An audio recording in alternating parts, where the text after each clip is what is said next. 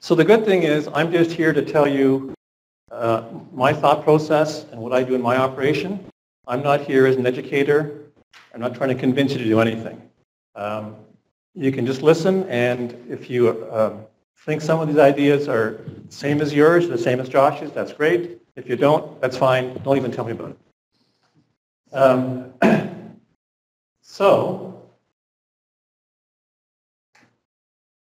First of all, I want to thank my student farm managers. I'm a full-time veterinarian. I do 100% beef practice. So I rely heavily on my student farm managers through the summer. That's one of my earlier farm managers. That's Dr. Dan Chalk. He now works for Zoetis Animal Health in Canada. That's Dr. Jennifer Spurl. She's a veterinarian who works in this area. That's one of my associates, and she's been working with me since she started in high school. And that's taken a couple of years ago. Just a quick overview of my operation. It changes every year. I have a different mix of crops and grazing. In 2014, I have about 850 acres. 700 acres was in grazing and hay, 575 acres in soybeans, 175 acres of oats, and about 400 acres of river, woodland, and wetland. In that year, I grazed about 340 yearlings and had 69 cow-calf pairs. My grazing management principles are I use shelter-related holding paddocks in the spring to get started earlier. I try to rotate every 2 to 3 days, basically, and aim for a 40-day rest period. And of course, that depends on the grazing season and a bunch of other factors. And I also want to extend the grazing season as long as I can in the fall. So I'm not sure how these pictures turn out, but that's some sales barn calves going out to grass probably early April. There's another group of cattle in some graded areas, and that you can see there's some grass, there's some buds showing up there, so that's probably late April. Here's some cattle partway through the grazing season. That's a slightly bigger paddock than I normally have, and the purpose of that is just to show the mineral blocks, the trace mineralized salt feeding system. Again, this is through the summer. I use my fencing system. I rely heavily on just using spools. So I have a perimeter fence. I have a couple of semi-permanent single-strand cross fences, electric cross fences, and then the rest is all spools. Another shot again of the summer, just working through some of the different farms. This is a picture taken in 2012, that really bad drought year that we had. And here I had some yearlings, and you can see this is a very small paddock. The paddock itself is probably 20 acres. There's about 230 yearlings in this picture, and I was probably grazing about 2 or 3 acres and moving them every day. And by the way, that was for whatever reason. I'm still not sure exactly why, and I wish I'm aiming for that. That's my high water mark. That year where we had such a terrible drought, that was my best year ever as far as gains. I averaged 2.4 pounds a day gain on about 180 days, 200 days of pasture. I got about 450 pounds of gain on that dry year, and I haven't been able to replicate it since. There's something that I'm missing that I'm trying to find out. I'll talk about that later on. Okay, so that's midsummer.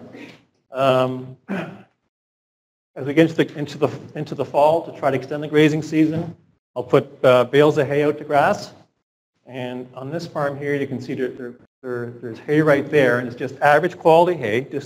And so I just put it on the ground, let them eat what they want. And I don't know if you can see in this picture, but there's bales of hay scattered all through this grazing cell. And then as I move the cattle through the grazing cells, they get the grass, and they also get the hay, and I can slow my rotation down, and so I can keep these cattle out there a bit longer.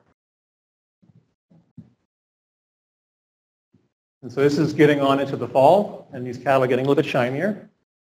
There I am moving some cattle through a soybean field that was harvested. I had to wait till the soybeans came off.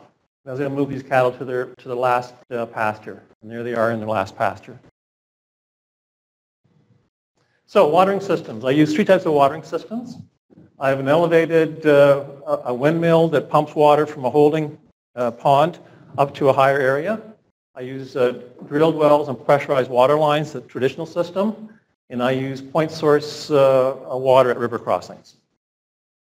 So this is one of my operations, and I've got about a 1 acre pond there. It's about 18 feet deep, and so that large windmill is the one that pumps water to a high spot. The smaller windmill is an aeration windmill. That's the holding tank higher up on the hill. That's a picture of the holding tank from the other direction. You can see the pond down below and the windmill. And then by above ground water lines, I move the water down to the different paddocks. Water is critical, especially in July and August. I always try to have a second or even a third source of water in case there's any problems. And as you can see here, I've got 2 water tanks set up. I'll use 1 water tank in the spring. That's all you need. I'll use larger groups. But, you know, when you get 200 head of cattle, even in small paddocks, I like to have lots of water for them. So I'll run 2 water tanks. That's another farm. And this is on a pressurized system, so I can use a smaller tank and just move them around. So I used to have central water places, but now I find it a lot easier just to move the tanks through the fields. And that's the third type of watering system, where basically that's the Saugeen River in the front, and that's a crossing that I cross the river to other paddocks.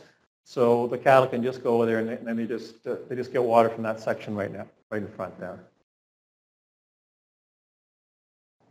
Fencing systems, I won't say very much, but for the semi-permanent cross fences, I like just using, this is called a G-spring, and it's handy. It's a tightener and also a holder at the end, so I don't need any gates. Basically, I just pull that out, lower the fence down, and push it off to one side to move cattle between paddocks. In the fall, to reduce pressure on snow load, I'll just pull that G-spring off and drop the fence down. Very simple and easy. What it means is you need a very simple post. That post, you know, if that was left on in the wintertime, there'd be too much pressure on the fence for snow load. The fence wouldn't break, but the post would sag. This way I can just drop it down, and you put a small post in, and it lasts virtually forever.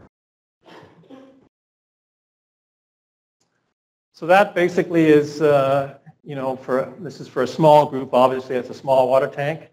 But I have the mineral feeder, the water tank, and that's also a mineral feeder that I'll use in the summertime when there's not much rain. I just put both things on top, hook on the back with an ATV, and move the whole thing to the next paddock. This is a picture in the summertime, and just the only reason I showed this is just to give you an idea of, you know, I've got one central post, and you can almost see where I've divided this field into sections. And of course, I'll strip graze the rest. And that's too big of a paddock right there for the cattle to have at one time. So I'll just divide this field up and then just strip graze with my spools through there. Yes, Steve?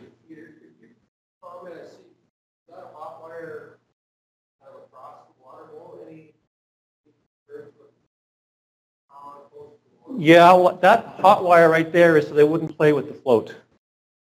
And so, you know, we've talked about electricity and water. Like, water is so critical that you have to really be careful. I have very few health issues with my cattle, but if I do have health issues, water is often the source of them, water and poor management on my part.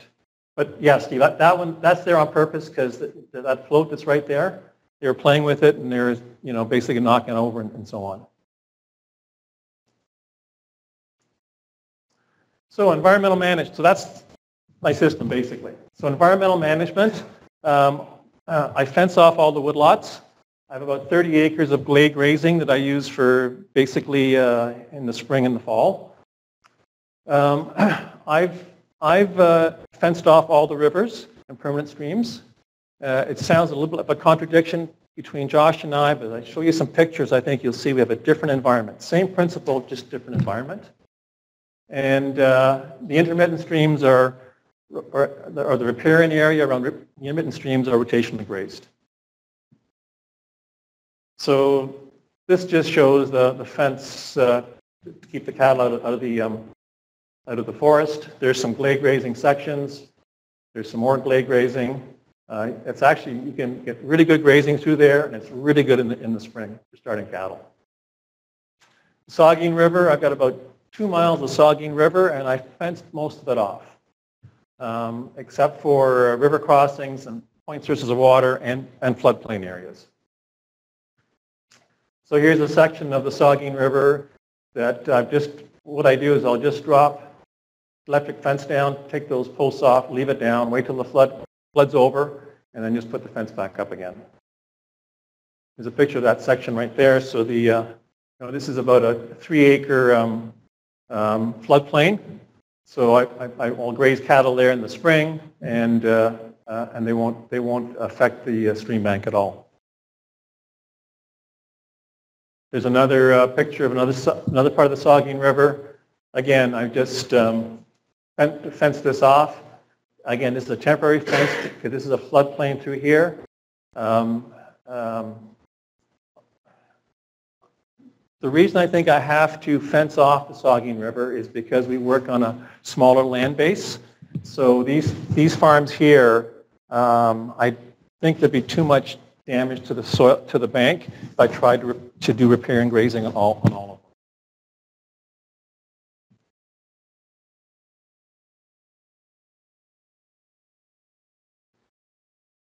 I don't seem to be able to manage this. Okay. Again, just another picture. Again, you can see there's a riparian area in front here. And so I'll graze around here, and then I'll put a light graze through here to try to sort of maintain the riverbank. Intermittent streams, that's right. I try to do riparian grazing principles. And you can see that's, I'll graze through there, maybe twice a year. And that stream will dry up in the summertime and isn't a source of water except when the cattle are in there, and that water actually stays pretty cool. This is an example. Every once in a while I'll get caught. I'll put cattle out a bit too early and get some nasty weather. And you can see that's probably early April. We went through a nasty spell. And yeah, there is some damage to the riverbank here. This is an intermittent stream, by the way. This is not a permanent stream. It'll dry up in July and August. Nevertheless, there is some damage there. But that's not a good picture. But that's the same shot taken either that fall or the next spring. And I think you can see there's quite a bit of healing is taking place in a relatively short time. This is a section of the Beatty Saugeen River, and I will never graze that section. I think that's the way that should be, and it's going to stay that way. I think there's sections of rivers in Ontario anyway that really shouldn't be grazed. And I think that's one of them. So that's really the end of my sort of main talk. I thought I have a few more minutes. So I thought I'd just focus on a couple of other little interesting things that I do and share my philosophy with what I do. I'm not saying anyone else should do this. I'm just saying this is the way I approach it. So I really like starting light sales barn cattle. They're high risk. They're interesting to start with, and they're a high reward. And I'm a veterinarian, so it sort of goes hand in hand. So my idea is to get these, I don't do as much as I used to, but I would get these sort of high risk, skinny, scrawny, deprived cattle, and the goal is to turn them into that. And usually I was able to do that. And so there's a whole pattern of things to do to get the cattle from one end to the other, but the critical time is on arrival. And so there's processing, paddock training, water, food, and shelter. So processing is very simple. I just use a 5-way vaccine. I'd use a long-acting antibiotic, individual body weight, and if they haven't been dewormed, I'll deworm them. Water, again, is critical. I have very few health problems over the years. And if I do run into some problems, it's usually because I made a mistake with something with the water. And I mean, here's an example here. There's an old style water bowl, which is not good for these calves. You put a trough in that they can reach. It's overflowing. You can see how it's running out there. They find the water right away. Feeding is the same thing. You know, yes, you want to feed good hay, but it's also the way it's presented. So basically, I'll just go and I'll make sure there's lots of space for these calves to eat. And if they don't want it, they can just pick through it. A bedding area. This is again, this is probably early April. I'm starting calves in a yard in this situation, and I have an outside bedding pack. There's a barn behind there. I keep them out of the barn as much as possible. This is more labor intensive, and there's more work involved. There's manure to clean up and so on. So I don't prefer to use this, but it just happens that I have to use some of these barns sometime. What I prefer to do is start the calves out in these graded grazing areas. And so this is, again, about the same time of year. And the only reason I have this here is there's a stream right through there. And so these calves can find the water. And so the water source is natural. Often they can find a lot easier than they can find a water trough. I'll use bale grazing principles. So basically I'll just stockpile some bales of hay in these graded paddocks, put an electric fence around it, and then just roll the bales out. Let them eat hay on the ground. You can see there's a grain feeder in the back. That's part of it as well. That's just just an example of what you think you're spoiling the paddock by putting hay out. Just the opposite. It makes it better.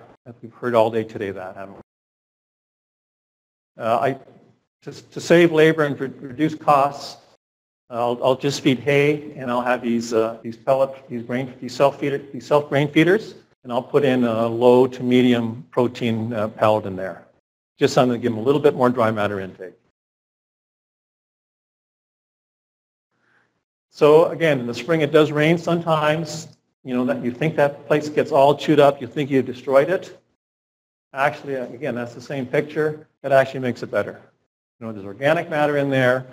You know, soil compaction is something I hear all the time from cash croppers and so on. I really don't think I've seen any problem with soil compaction at all. I can get these cattle can turn a field into mud. You know what? Next year it comes back better than ever. Another picture of some cattle going out to early grazing. You know, this is an ideal starting paddock. There's lots of shelter. That's on the west side. There's shelter from the west winds. In front here, there's an intermittent stream that's flowing in the spring. You know, these calves are going out. You can tell they've just gone out. They're just a little bit stressed yet. They don't know what's going on. You know, basically everything's in place for them. All I do is put a grain feeder up on top of the hill there, and there they are. That is that corner right there. So when the weather turns bad, they go in that corner. You know, I just put one of those grain feeders in front there, put a bale of hay. They know where the water is. Everything's fine. This is another picture of another farm. And every once in a while, I just jump the gun a little bit and learn my lesson. So this was taken about 3 or 4 years ago. And this was middle of March. I was starting to graze the middle of March. And this time it came back to bite me because they're doing great right here. About a week later, we got a late season April snowstorm, blizzard, and those cattle were huddled up on that corner right there for about a week and a half, and I had a heck of a time keeping them going. Luckily, I was able to find a neighbor who had exceptionally good hay, and by feeding good hay and just giving them a bit of a corner there, they were able to get through it. But basically, it was the wrong place. Those cattle were not adjusted to it. A lot of the cattle I used to get came out of the province of Quebec. These calves were often housed inside the whole winter. So when you put these calves out, they would actually just panic. And part of your job, my job as a manager, was not to look for sick cattle, but to help these calves find an appropriate place. Help them make sure that they got around the grazing cell, found the water, found the feed, found the appropriate shelter. And then these calves here didn't find the appropriate shelter. They went to the wrong spot, and I really had a heck of a time with them. Not very many losses, but just a lot of work, that's all. Cow-calf management. I also run a small cow-calf operation, and I think the way I look at it, it's a shared responsibility between myself and my cows. So my job is to find the right kind of cows that can look after themselves, find appropriate bulls that help them calve easily, feed them properly, and give them a good calving environment. That's my job. As far as I'm concerned, their job is to raise me a calf unassisted without any help in the fall. And if I don't do my job right, I better get better. And if she doesn't do her job right, she only gets one chance at it. So this is a picture taken a while ago with my kids. And this is probably the most worthless piece of land to a cash cropper in Bruce County. This is actually the most valuable piece of land I have as far as my calving operation. It's a gravel-based hill with lots of trees in it. There's a fence that's all around, and there's mature trees all around. There's sloughs all through this section here, and there's a stream in the front. So there's the cows April 25th of this year going to that calving area. There they are calving on May 5th.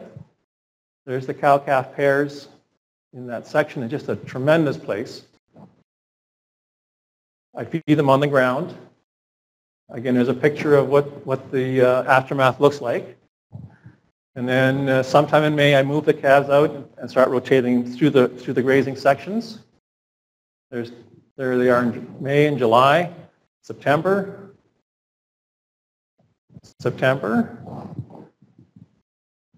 And then I have a different idea of weaning.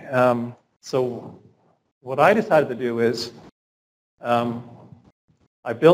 modified these steel gates, made them so the calves would go through, and I start pre-feeding them in this place in the barn area. My other farm, I had a different setup. It was more of a corral, the same principle. Basically, the calves went in there and started creep feeding.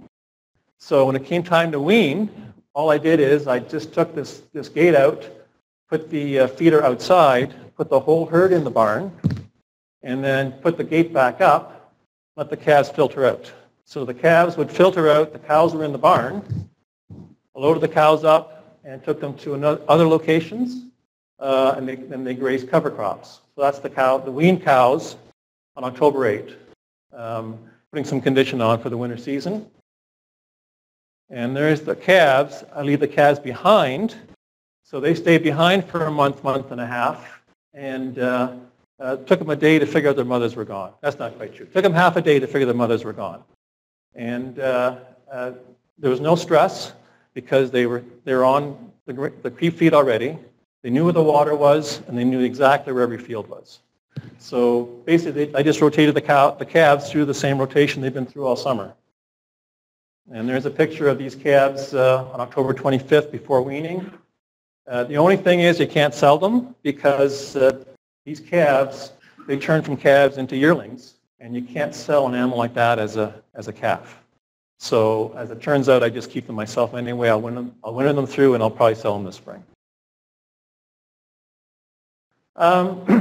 So opportunities and challenges. It sounds as though everything's going really great. There's a lot of things they're doing that aren't going well, but I still haven't hit that high water mark that I had in 2012. And so I have to try to identify limits to performance. And I'm wondering if in my location there aren't some things going on that I haven't learned how to manage it or adapt to yet. I'm wondering, fescue toxicity, ergot, is a problem in the rest of North America. I have identified ergot bodies on my mature seagrasses. I wonder if that's not part of the problem. Could very well be I'm not intensively grazing enough. Maybe mob grazing might help, or clipping.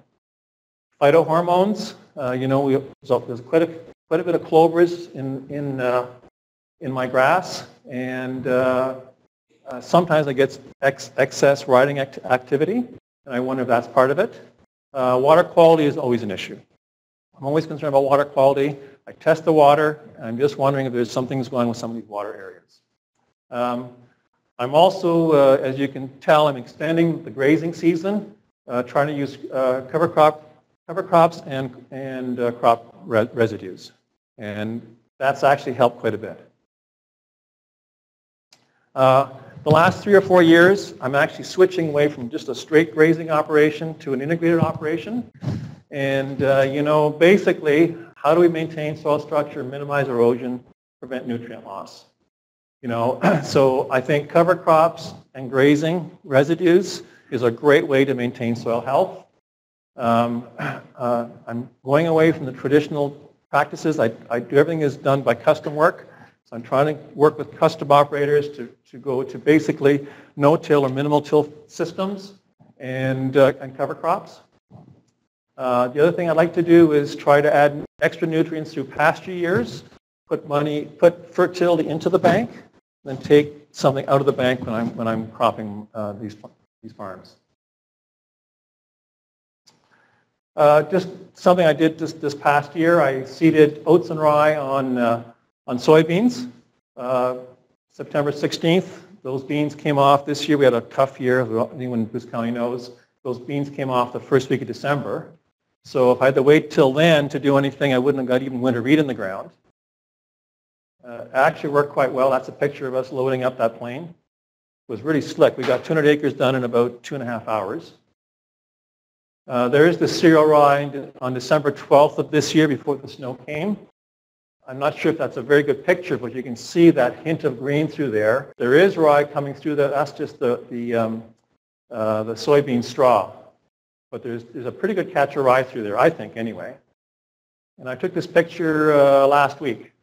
Again, I'm not sure if it shows up, but you can see that rye is already starting to come through and starting to grow and starting to, collect solar energy and do all those good things that we talk about and we all hear about.